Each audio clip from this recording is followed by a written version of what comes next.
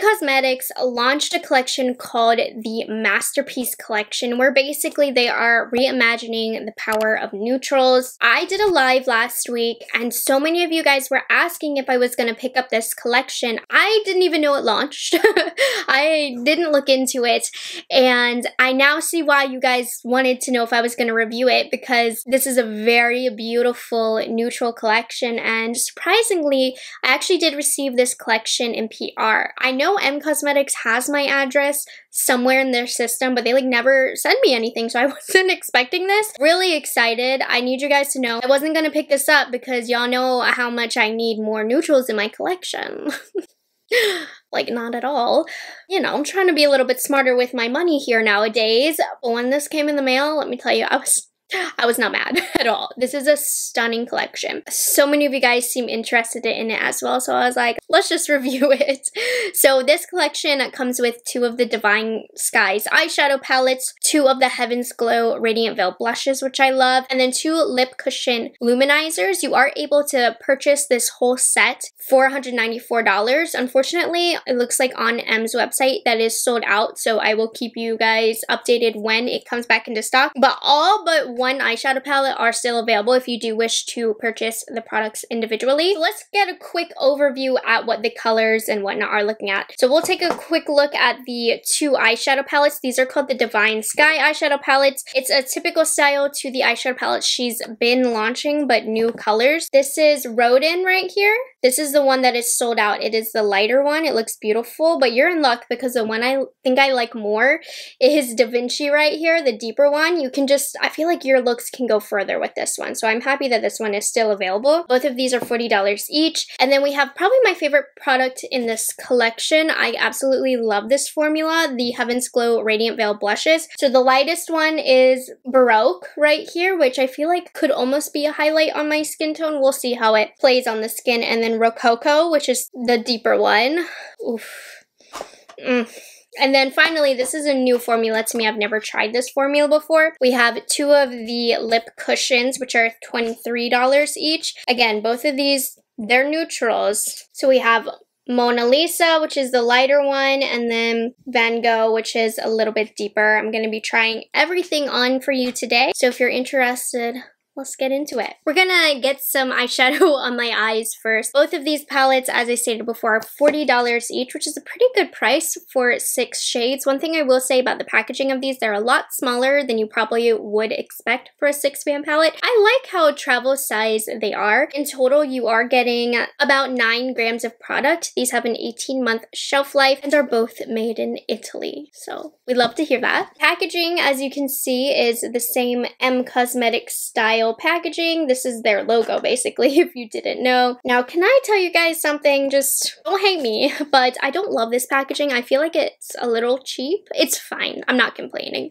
but I'm just saying it's plastic. It's a heavy plastic, but it's plastic. I don't feel like it's gonna break or anything. I just don't love the packaging, okay? And then the box that they come in, by the way, is going to look like this. You know, and it kind of gives you a description and inspiration of the palette back here. I'm going to quickly pop on some of the Kaleidos Tone Activator on this eye. Oh, I almost forgot to do swatches. Let's do that first. So we are going to do the lighter one that's currently sold out, Rodin. Let's touch these shimmers. Honestly, you guys, I've never tried the Cosmetics eyeshadow formula, so I'm excited. These swatched pretty. Let's see. I didn't press too hard in the compact, by the way. Oh yeah, these are quite reflective, very beautiful. Let's get into the matte tones. So I like how these are split, and the colors that they chose definitely are very intuitive of what kind of look you would want to create with this. Wow, nice and smooth. Okay, so these feel very beautiful. It's a softer formula. Nothing feels overly thick or super, not creamy. They do feel creamy, but you know how some formulations feel super thick? These feel very lightweight, like they might be very easy to blend out, which is a good sign. Now let's go into Da Vinci. This is the deeper one. This is the one that I got feelings for. So this one feels like more of a satin as opposed to a shimmer, but look at those. Okay, I'll do this across my arm. I mean, they're swatching super beautiful, right? And then I love how these are like more mustardy tones.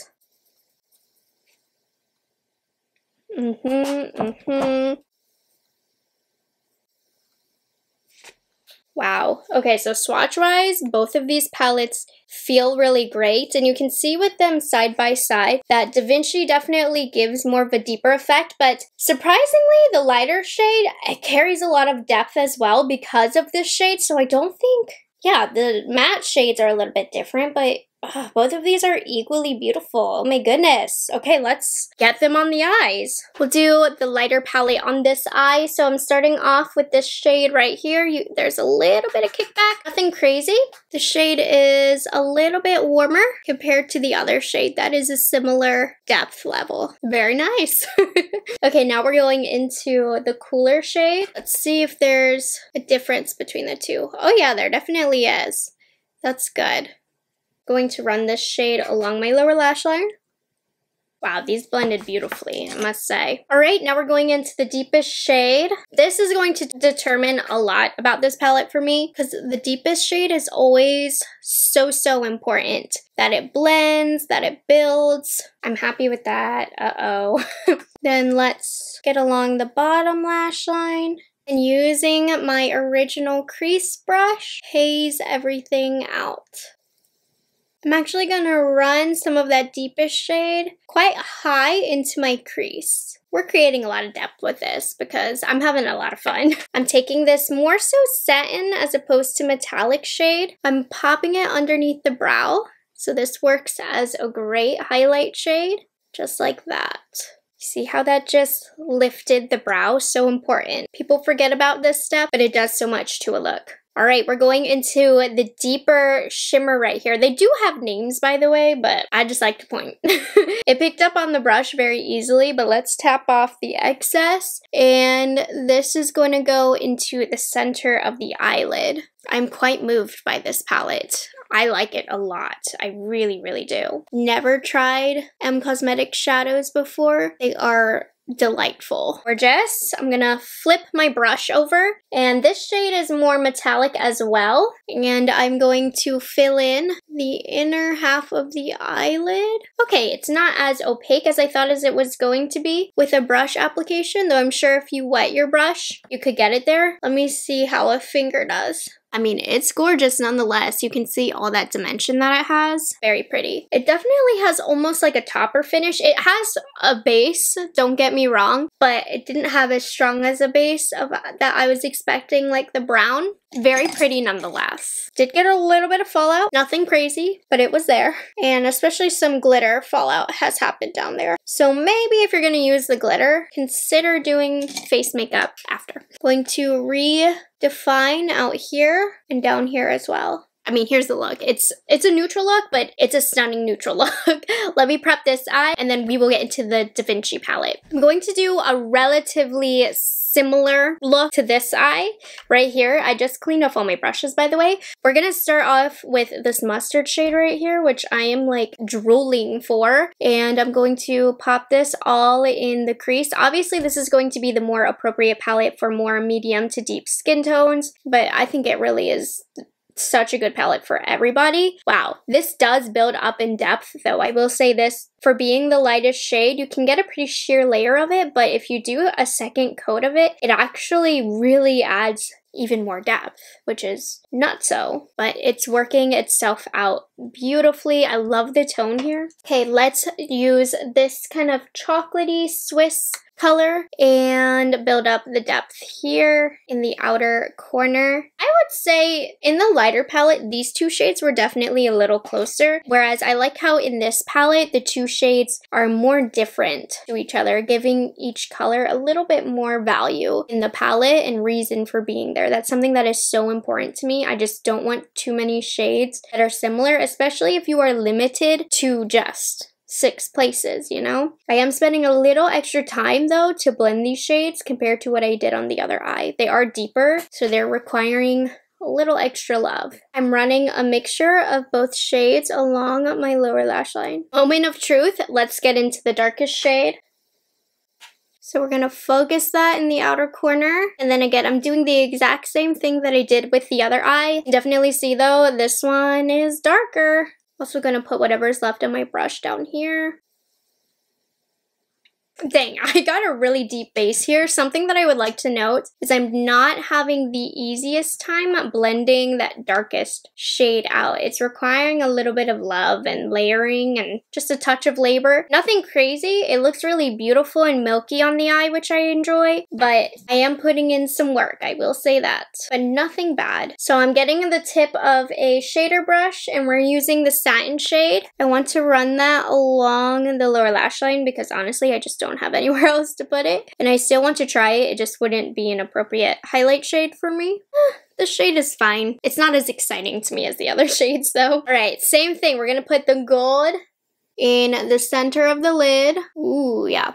These feel super nice. Love that. This one is not as blingy. It's more of a shimmer as opposed to a metallic, I would say. But now let's go into this shade, which is a metallic. So this palette I'm noticing is a little bit less glimmery compared to the other palette. I thought I was gonna like this palette better, but I think I prefer the mattes in this palette, and then I prefer the shimmers in the lighter palette. That makes sense, because you can see this is a little bit more my speed in terms of looks, but they're both beautiful. Okay, again, let's redefine the outer corner. Very pretty. So I think both of these are very, very nice quality. I think I am preferring the Rodin more than the Da Vinci, which is the deeper one, just because this look is a little bit more my speed, but you really can't go wrong with either.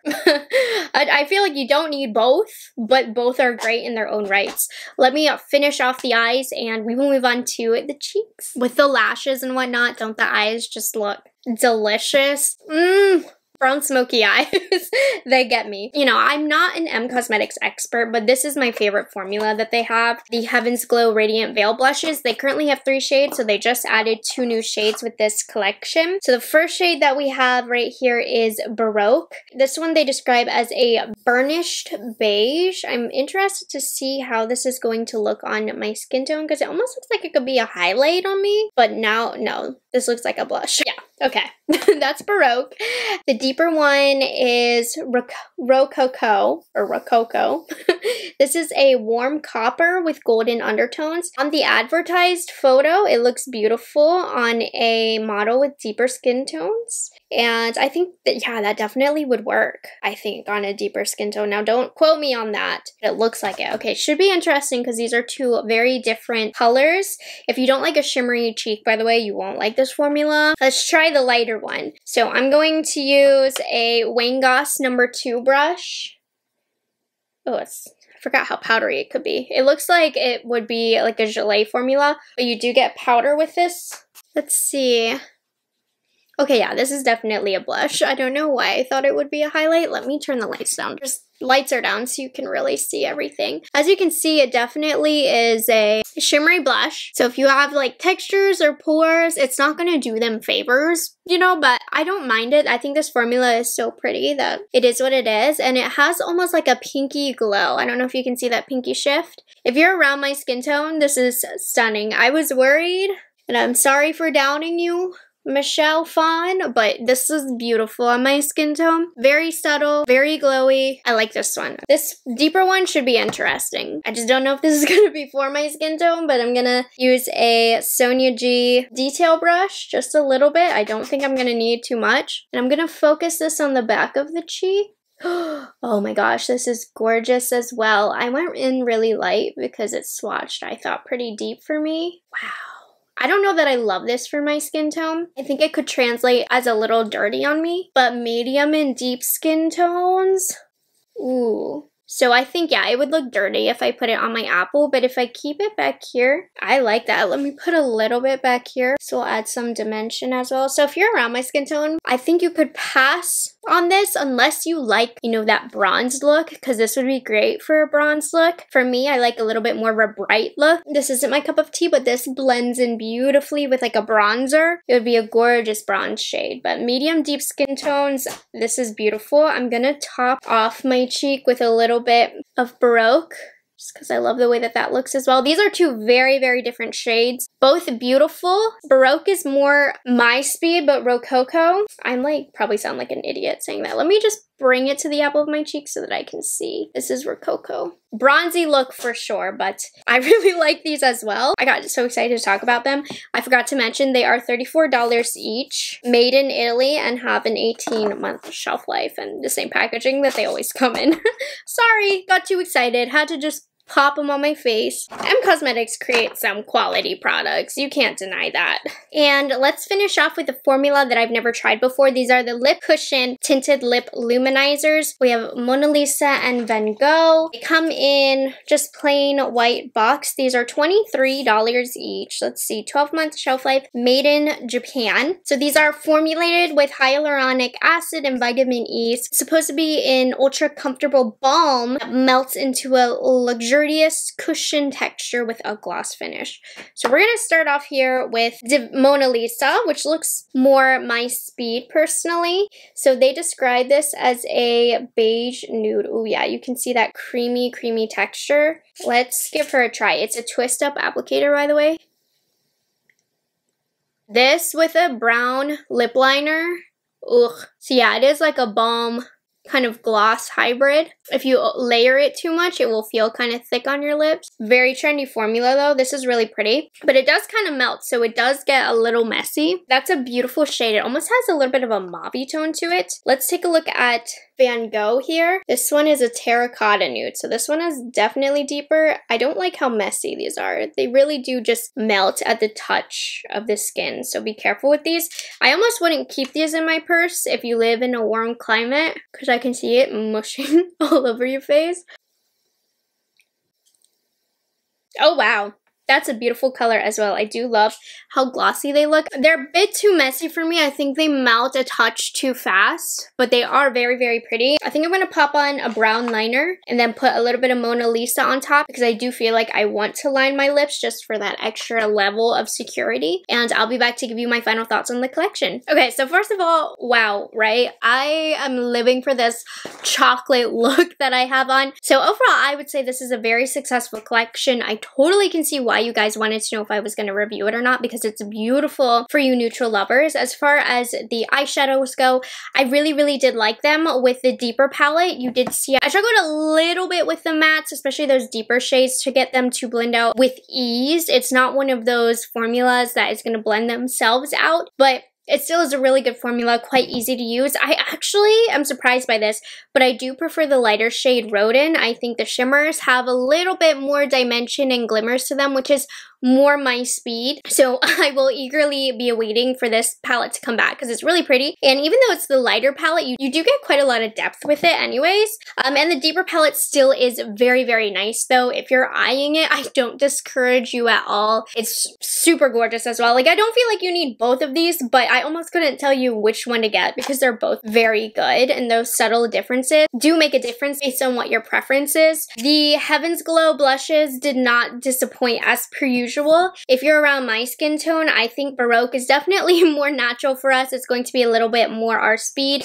But if you do like kind of that burnt look, bronziness, that burnt bronzy look, this one is super nice as well. I'm very happy with keeping it. I think it looks nice on me too. Both of these are beautiful. I love this formula. I'm very happy to collect every shade that they have. The only product that I'm not too sure about are the lip cushions. I wanted to show you. So I did use some of M Cosmetics Velvet Lip Liner in Foxy. So I used a really dark brown, and I think the Mona Lisa looks gorgeous, but this is what I'm talking about. It's just super duper messy. I don't like that, and I feel like it really does melt down with your body temperature, and I just don't know how long this is going to last if you use it for an everyday product. So I'm not completely sold on these. They're beautiful though, but look, I think they might swim about too much. These are the only things that personally I would pass on, and they're not even that bad. I just need to get a feel for the formula more, but check.